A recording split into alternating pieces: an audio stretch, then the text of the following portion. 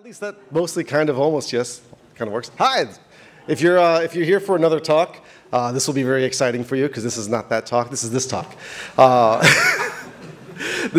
talking about Swiffle, which is getting grease pencil into some of the more traditional 2D animation pipelines. And really what that's talking about is I/O. It's really talking about getting vector data from other places into Blender and hopefully from Blender into other places.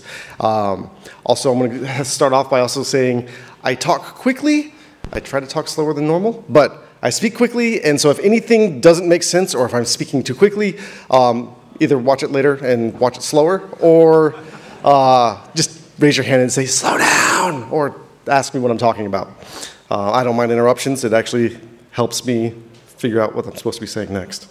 So, speaking of which, I'll give myself a little quick introduction of myself. I am that guy, Jason Van Gumster. I work with Orange Turbine, which is under the loving umbrella of CG Cookie, focusing predominantly on consultation for getting Blender working better in studio pipelines for studios as well as tool makers. So that's really what my focus is. I also I wrote Blender for Dummies. I'm lead moderator on Blender Artists. I also started Right Click Select, so sorry and you're welcome.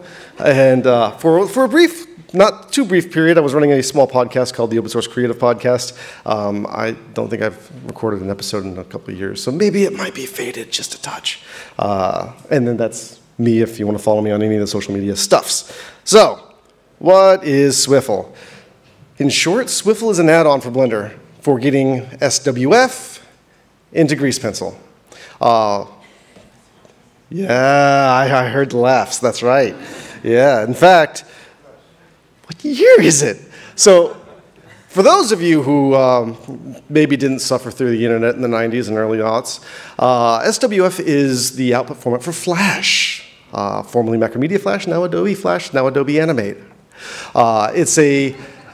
It's a binary format, but here's what it comes down to. For 2D animation, there aren't very many options for a data interchange. There's not really, I mean, you have SVG, but from an animation standpoint, none of the animation applications really support it very well for keyframing and those sort of things. Even the reference standard, which is Inkscape, doesn't really do animation very well on its own either. So you don't really have, if you're working in Adobe Animate or you're still working in Flash, and you want to work in Grease Pencil or you want to work in Toon Boom, I mean, we talked about that. SVG, not it, and SWF is pretty much, SWF is pretty much what's it. Image sequences, you could use image sequences, but we want the vector data, right? We want to be able to take the drawing and sculpt it and modify it and change it and actually be able to maintain some level of workflow and have some data fidelity from one application to another. It'd be nice, it'd be great. We don't have even really the same thing as OBJ or FBX or Alembic or USD. It doesn't exist for 2D. It's just not there. The unfortunate truth is that SWF is really what is it. That's what exists. And so that's what we have to work with. And so there are good things. There's actually some really, really interesting and good things about that. So the good news is that the spec is mostly open. There is I have to make sure that I have my notes in here. Yeah, good. All right, so there's a published-ish PDF specification that it was on the Adobe website. I can't seem to find it anymore, but fortunately I downloaded it. So it does describe at least up to SWF version 9, I think. So at least for backwards compatible, right? So we've got that. There is also, I've been able to talk to the developers and engineers at the Adobe Animate team. They like Blender, they love Blender, but they really want to show that there's a use case for people who are doing interchange between Blender and an application like Animate. So they'll give me feedback. They've been able to share with me some test files and those sorts of things. So that's been nice, but they won't write the code for me, which as somebody who's not really a developer, that's a little disappointing. And there is actually an existing Python library, PySWF.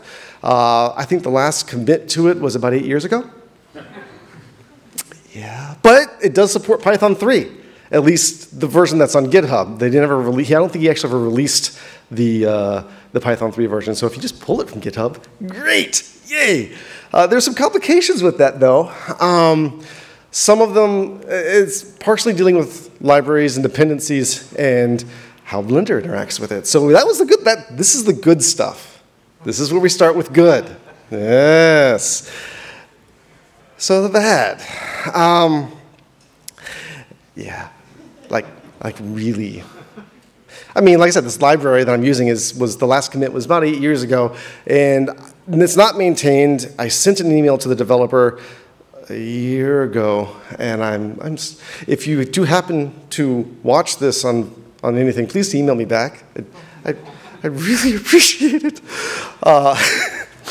Also, the more technically, SWF is a binary format, so you're storing data in a way that there's not an API, really, unless you use this library or you write your own parser for it, or you read the actual spec and you're really good at sort of figuring out that this little binary string means this and this little binary string means that, and then we can sort of make them play together and do the great things and have fun with it.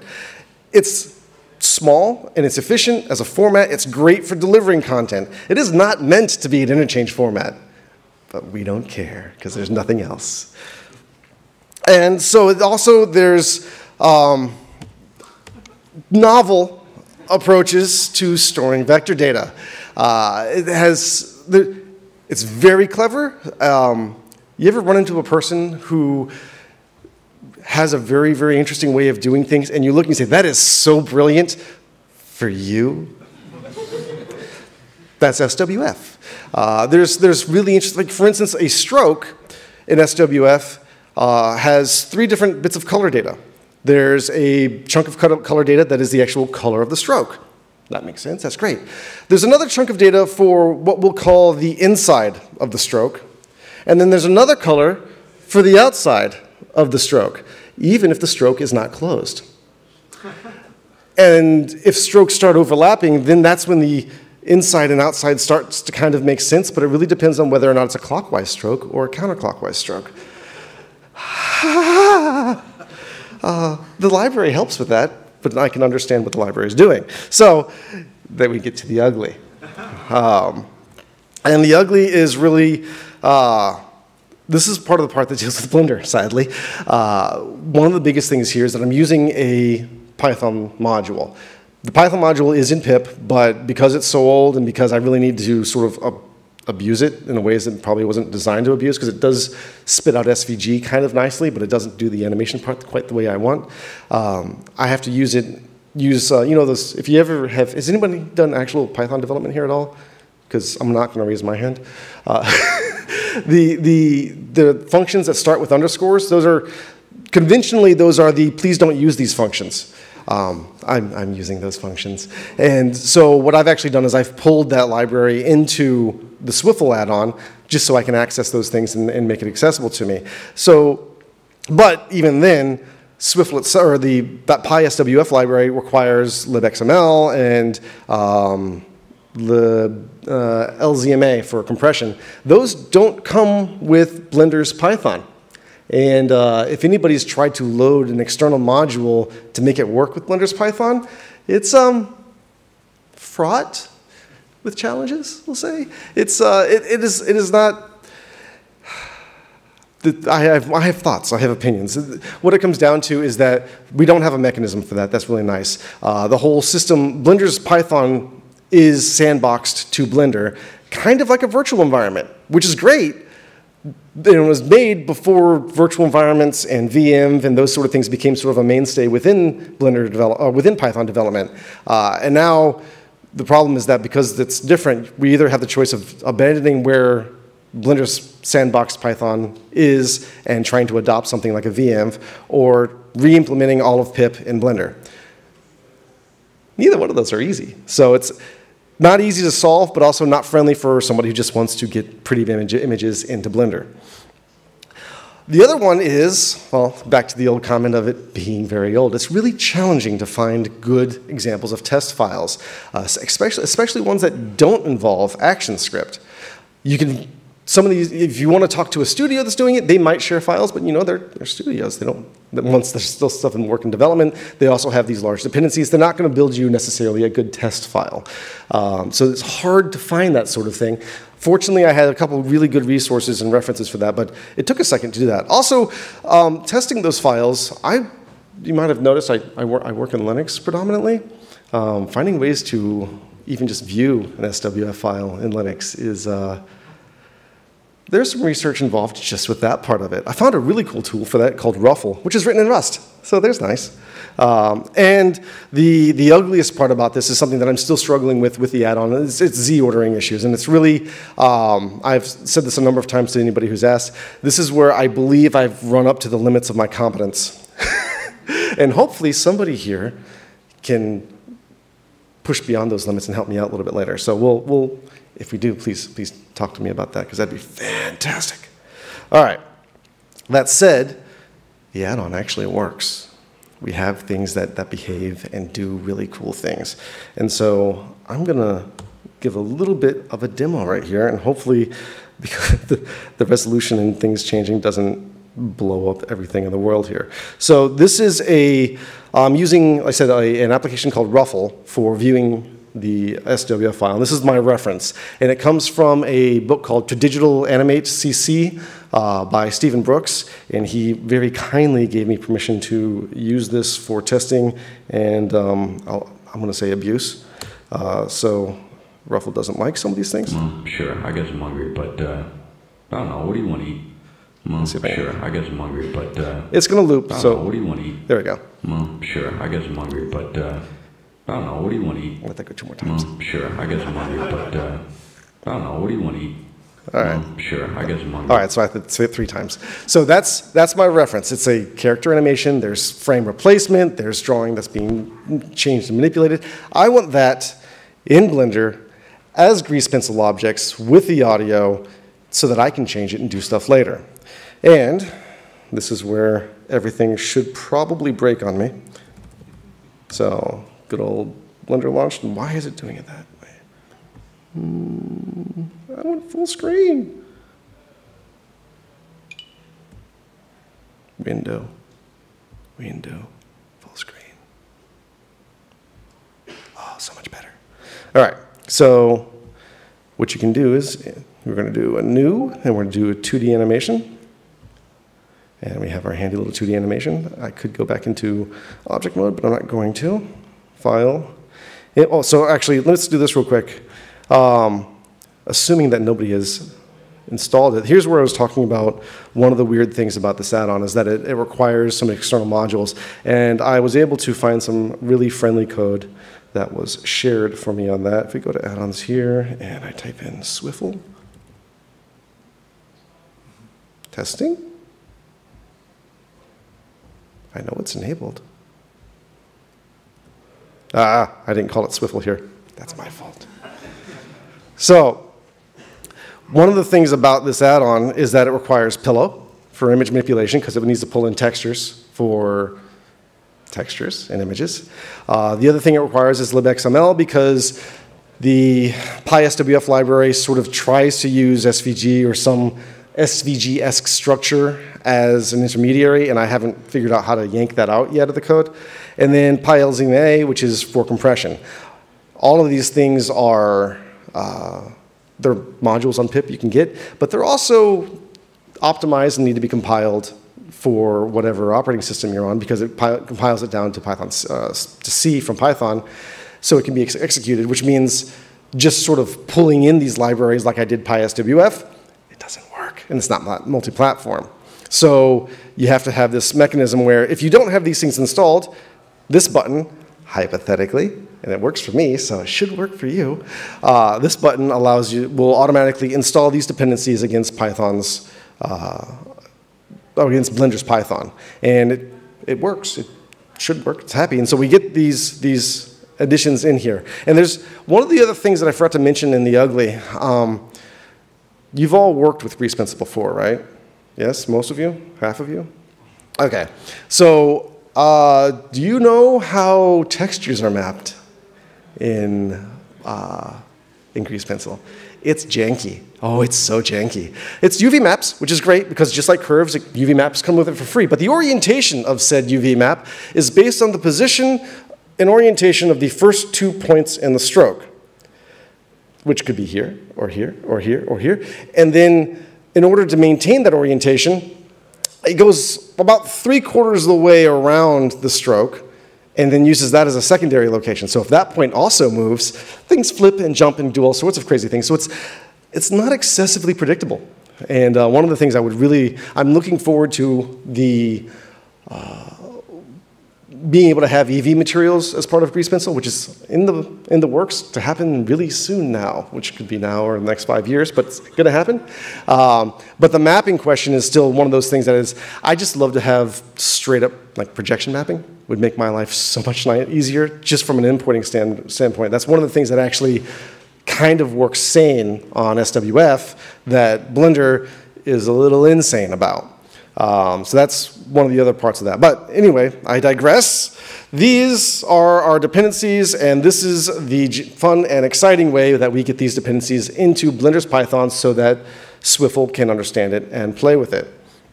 Once we do that, close that window. Then we go, all right, file, import, moment of truth. I'm going to go and find that handy dandy little finger tapping SWF. Give it a second. Yeah, I should have said that was the ugly part, right?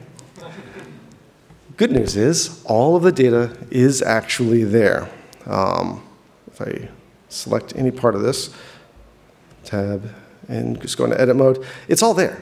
And it's all the sound and everything is there. The problem is, what I was saying earlier, Z ordering. If I go through and take the time to put everything in the right order, which I have already done, so this is going to be like a baking show, I'm going to not save this chaos. You end up with that. And if I play it. Well, sure, I guess I'm hungry, but I don't know, what do you want? Well, sure, I guess I'm hungry, but I don't know, what do you want to eat? Well, sure, I guess I'm hungry, but it's a lot easier to stop this in Blender than in Ruffle. So we have all of our keyframes, we have our audio imported, we have, let's zoom. It's really hard to do this without a touchpad, so I won't. So all of the keyframes, all the layers. One of the other really cool thing is, originally when I wrote this add-on, it was taking every drawing object that's stored in the SWF file and making it an actual Grease Pencil object. It works, but the problem is that when you deal with Z ordering there, you basically have to move things in the actual Z axis to make them play nice, which is going to make exporting back out horrid. Fortunately, Grease Pencil objects already have layers and cool things built into them. And so because SWF is a binary format, I don't have layer names unless they explicitly name them or use instances. And actually, if you have worked with Adobe Animate and you're used to working with, oh, now I forgot the actual term that they use. Basically, it's an encapsulated animation in its own setup, and it's a name that has nothing to do with animation. It's like symbol. Somebody said it, that's right, it's symbol. What the hell is a symbol for animation? That doesn't make any sense. Flash people. In any case, a symbol is basically a collection or an instance, and we can be able to take advantage of that and play with that. So downside is I don't have really cool and clever naming. Upside is I still have them individually, and I can turn things off and on, which that one actually didn't make any sense to do.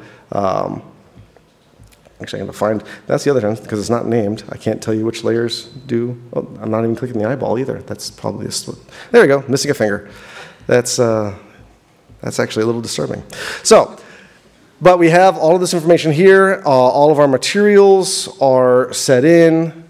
I can get gradients and I can get textures. I can get them into Blender, but the challenge of getting them oriented correctly, I will show you a quick other example here. I'm going to say I'm going to make a new file because sometimes things break. Don't save. Don't break. Please don't break. So, and we're going to go to this one. So this one his nose is not supposed to be black.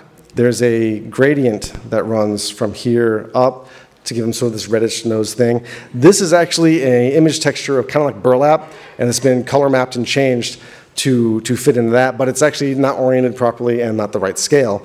These are the problems that I was referring to when it comes to the way that texture mapping, the UV coordinates particularly with grease pencil objects work. It's hard to really predict which way is up, which way is going. So I have the image in, and it might be reoriented or rotated within the SWF file, but matching that with predictably matching that with whatever is going on with a grease pencil object is non-trivial, to use good math professor terminology.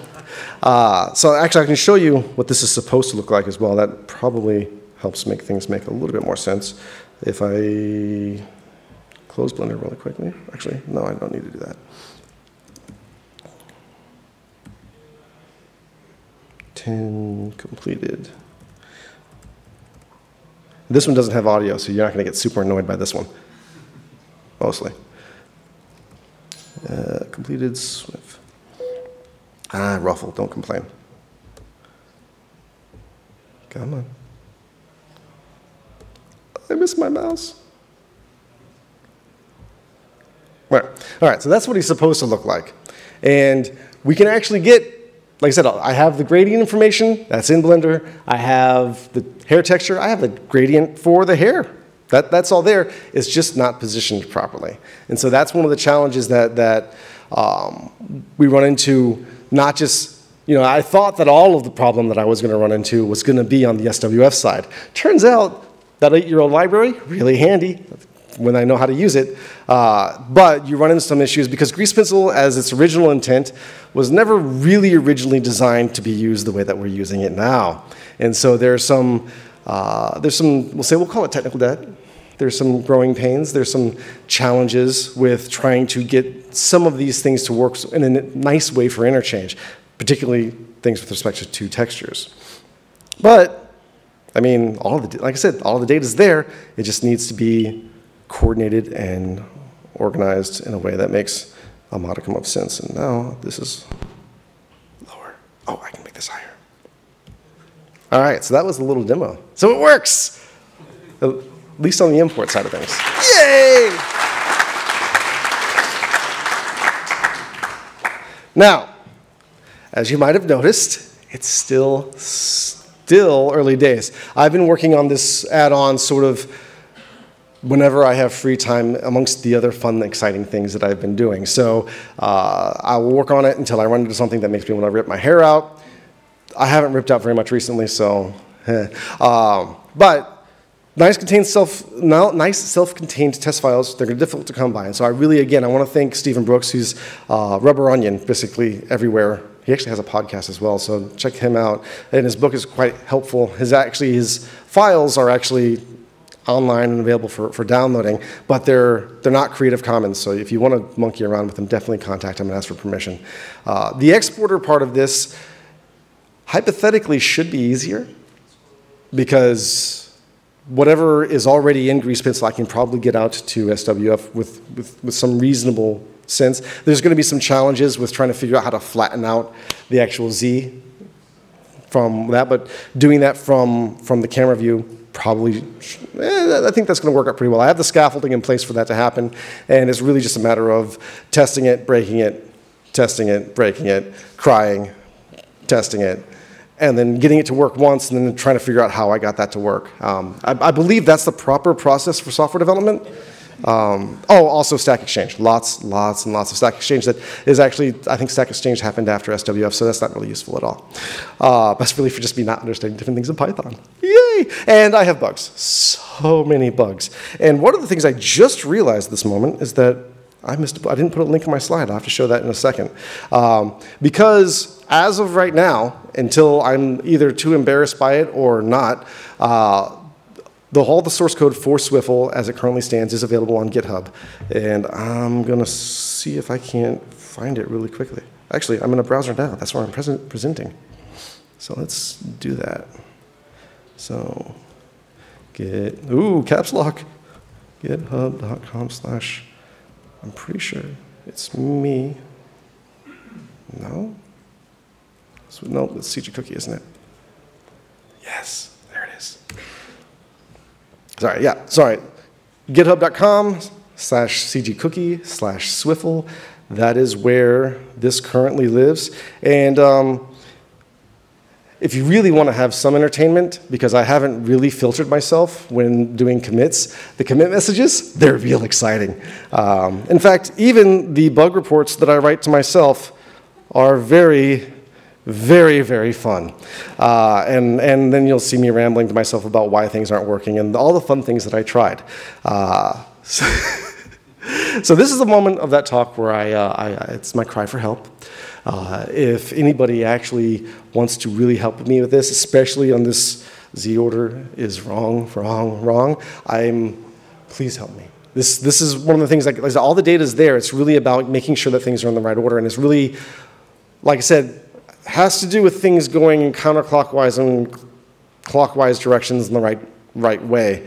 And I think that that's going to be one of those things that'll be really nice once it works. Because again, as an artist, if I have the time, I could actually get the data in now from an SWF project, pull it into Blender, and once I monkey around with the layers and get it all working, assuming it's not like a 3-minute shot, then I can start working with that grease pencil data today and be just as happy. Of course, trying to get that out, I got to get the exporter to work. But that's where we are.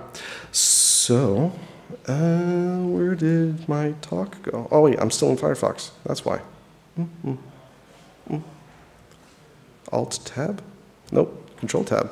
Ah, I swear I know how to use a computer. In any case, yes, this is early access. This is going on GitHub and trying to play with it.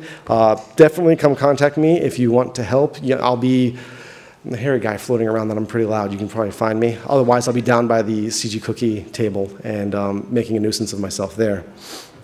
Now, anybody have any questions? Yes.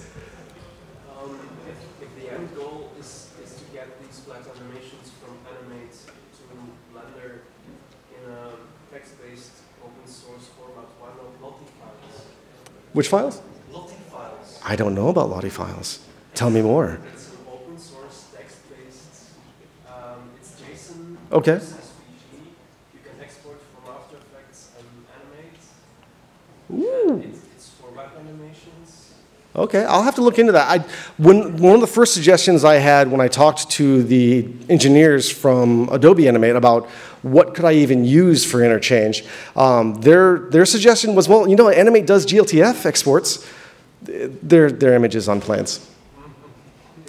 So I'll have to look into that and see what that might make things. That'd be really nice if I can see. That would make my life a lot easier because JSON plays nice with Python and everything else. So definitely, I'm gonna have to figure out how to spell that. But track me down afterwards, and we'll get that working out. Yes. Are they Beziers or what are they? From Animate. So they are. They have a few different things. You can have just straight lines, you can have interpolated lines, strokes and curves. And those are your two main sets, and they can kind of be open and closed with that sort of clockwise, counterclockwise madness. Grease pencil are not interpolated, actually. They're just a bunch of little steps. So you actually have to, when you import from SWF, you actually have to interpolate and create all of those points. So they're literally lines, they're not Bezier curves? They're Bezier-ish. So you could use USD would do all this fine. There's a bunch of basis function curves you could do in there. Okay, cool. Yeah, I'd love to play with that. That'd be really fun because, yeah, smacking my face against this is exciting. No, it's not. Yes. Sorry, I was just going to also mention Lottie. Okay, cool. Yeah, once. It's like you can install Lottie. They've got support across the board, so Cool. definitely worth checking out. It means that I have to redo all of this, but I hear the second time you do anything, it's faster. So. That I'm actually really, definitely track me down after this because I really want to find out more about this. I've been banging my head against this for a second, so it'd be really nice to not have to do that as hard. So cool. Anybody else have thoughts, questions, insults? Sweet. Well, that's pretty much it for my talk. I appreciate you guys hanging out, and have a great conference.